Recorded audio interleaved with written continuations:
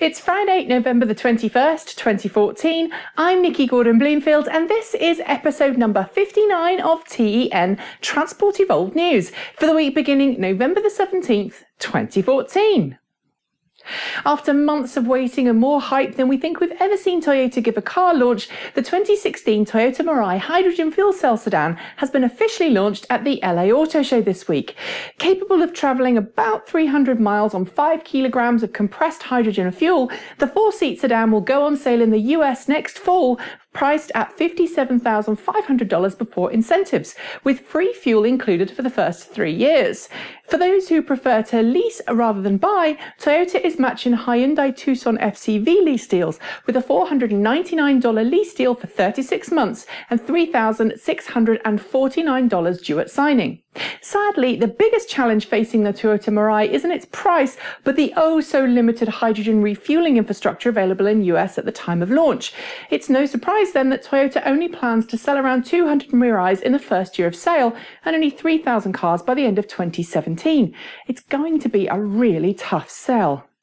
In related news, however, Toyota announced this week that it will be working alongside hydrogen refueling company Liquide to develop and supply a network of 12 hydrogen refueling stations across the states of New York, New Jersey, Massachusetts, Connecticut and Rhode Island, ahead of a planned market launch of the Toyota Mirai there early in 2016. This comes on the back of an existing agreement in California, where Toyota has loaned more than $7 million to First Element Fuels to officially support the operation and maintenance of 19 new hydrogen fueling stations in California.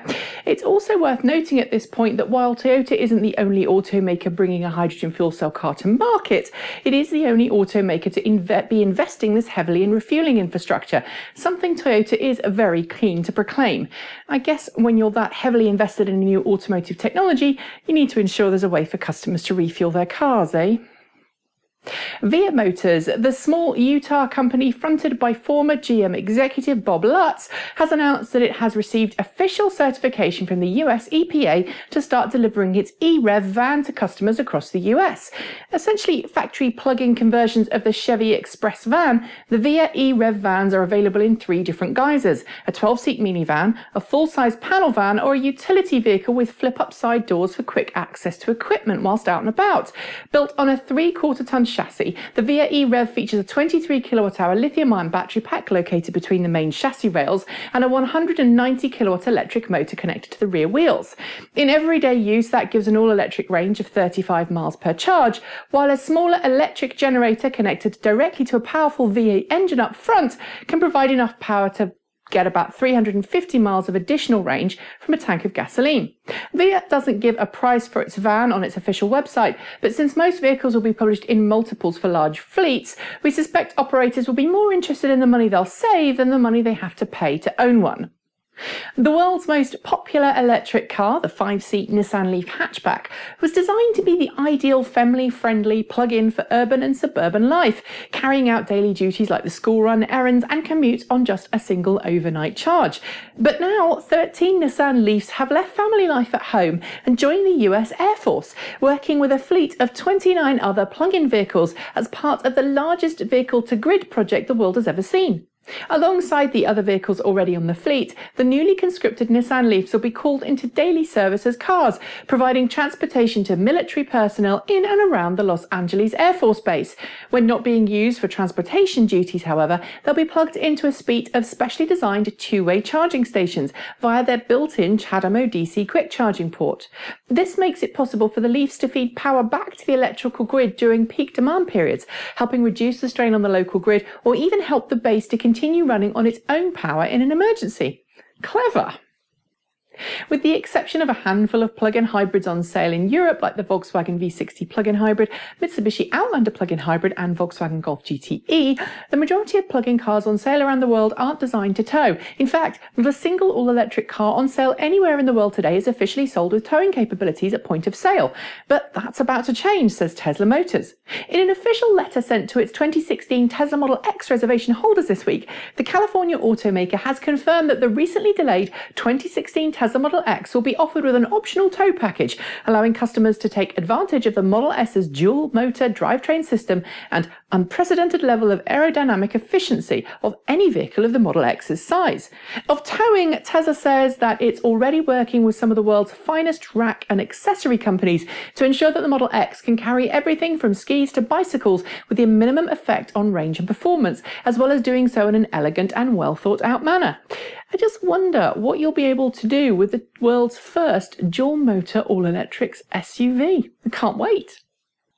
General Motors' second-generation Chevrolet Volt, due next year as a 2016 model year car, isn't due to be officially unveiled until the 2015 North American International Auto Show in Detroit next January.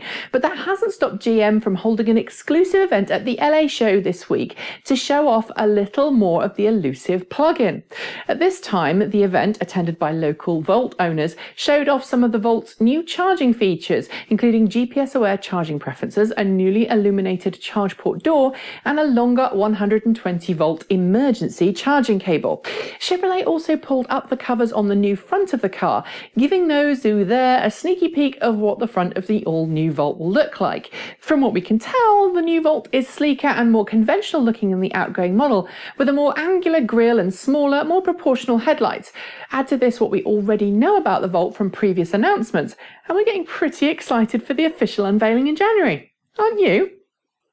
If previous LA Auto shows are all about hybrid and electric vehicles, then this year's LA Auto Show is all about the world of hydrogen fuel cell cars. As well as the aforementioned Toyota Mirai FCV, Honda has unveiled its latest hydrogen fuel cell concept car, along with a CHAdeMO plugged portable power station that makes it possible to power a house from a CHAdeMO equipped fuel cell car like the Mirai or Honda FCV concept. Then there's been the Volkswagen Golf Sportwagen High Motion, plus the A7 Sportback H-Tron Quattro plug-in hybrid concept from its luxury arm Audi, which has a regular onboard battery pack for around 30 miles of EV range before its range-extending fuel cell kicks in.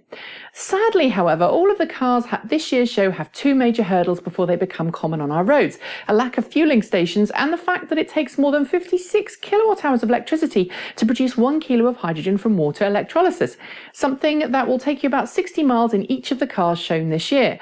And those are two rather big problems that need to be solved. PDQ. You've heard the rumour before, a few weeks back in fact if you watch this show regularly, that British firm Jaguar Land Rover was working on an all-electric Range Rover to compete with the Tesla Model S and Tesla Model X electric cars.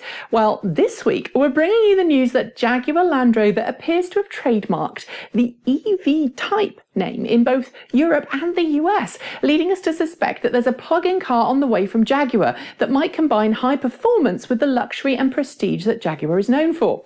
Sadly, there's nothing more than a confirmed trademark to go on, but we can't help think that anything else would fit the EV-Type badge than some form of plug-in. Can you? There's an old saying which goes, where there's muck, there's brass. And perhaps if you happen to be at a water treatment plant responsible for collecting and treating human waste, that might now be better phrased as, where there's muck, there's fuel. And that's exactly what's happening in my home city of Bristol and nearby city of Bath in the UK, where a bus is hitting the streets powered entirely on human poo. Enter the Poo-Bus, a 100% biofueled bus being operated by the local bus company, which already operates hybrid buses in the local area. To put the squeamish at ease, the bus isn't actually powered by poo, but rather biomethane, produced by the natural digestive processes that break down human waste at a sewage treatment plant. And for those who are wondering, the bus can travel about 186 miles on a single tank of biogas, equivalent to the annual waste of about 5 people. It does give a whole new meaning to locals who complain that the bus service is a bit crap. That's it for this week. Don't forget to join us next week for another episode of T.E.N. And in the meantime, visit www.transportevolved.com for all the Evolved Transport news that's fit to print. Subscribe to our channel and other shows on YouTube. And don't forget to join us live on Sunday at 6 p.m. GMT for the Transport Evolved Panel Talk Show, where we'll be discussing these stories and more. You can watch live on our website at www.transportevolved.com, or you can join us via our YouTube channel at youtube.com/Transport Evolved. I'm Nikki Gordon-Bloomfield. Have a great weekend, and until next time, stay juiced up.